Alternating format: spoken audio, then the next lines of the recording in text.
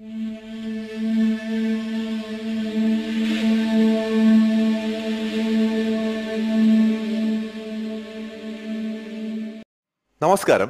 കുറച്ച് ദിവസങ്ങൾക്ക് മുമ്പ് നമ്മുടെ കേരളത്തിൽ തിരുവനന്തപുരം ജില്ലയിൽ നിന്ന് വ്യത്യസ്തമായിട്ടുള്ള ഒരു പാമ്പിനെ കണ്ടെത്തുകയുണ്ടായി.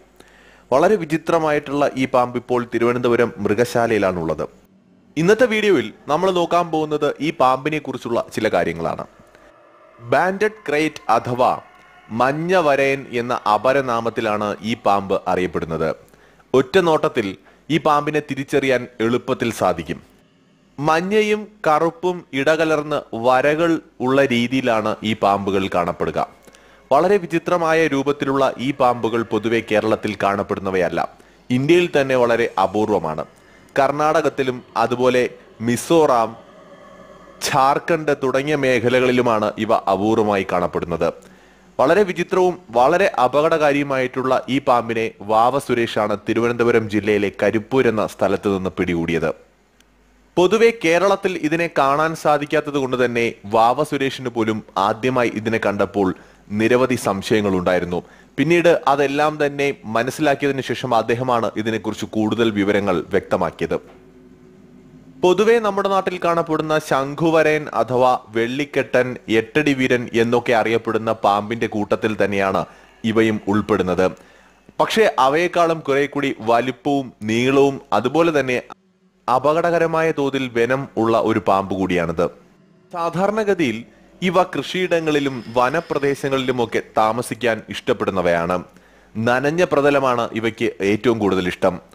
നമ്മുടെ നാട്ടിലൊക്കെയുള്ള മൂങ്ങകളെ പോലെ പകൽ സമയങ്ങളിൽ വിശ്രമിക്കുകയും രാത്രികാലങ്ങളിൽ പുറത്തിറങ്ങുകയും ചെയ്യുന്ന ഇവയ്ക്ക് വെളിച്ചം ഒട്ടും ഇഷ്ടമില്ലാത്ത ഒരു കാര്യമാണ്.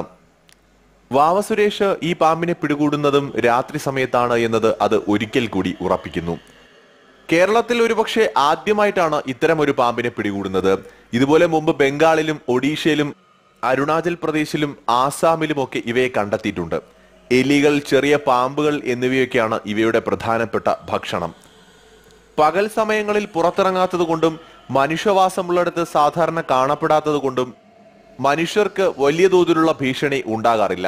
പക്ഷെ ഏതെങ്കിലും തരത്തിൽ ഒരു തവണ കടിയേറ്റാൽ രക്ഷപ്പെടാനുള്ള സാധ്യത തന്നെ വളരെ കുറവാണ്.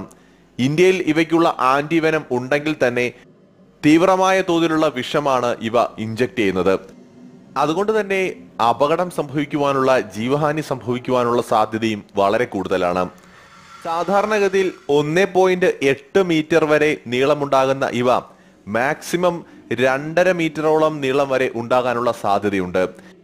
ഇതുവരെയും പിടികൂടിയതിൽ വെച്ച് ഏറ്റവും വലുത് 2.25 മീറ്റർ നീളമുള്ളതാണ്. അതായത് ഏകദേശം 7 അടി 5 ഇഞ്ച് നീളമുള്ളവ. നിലവിൽ തിരുവനന്തപുരത്ത് നിന്ന് വാവ സുരേഷ് പിടികൂടിയത് 5 അടിയിൽ കൂടുതൽ നീളമുള്ള സാമാന്യം വളർച്ചയെത്തിയ ഒരു വലിയ പാമ്പിനെ തന്നെയായിരുന്നു.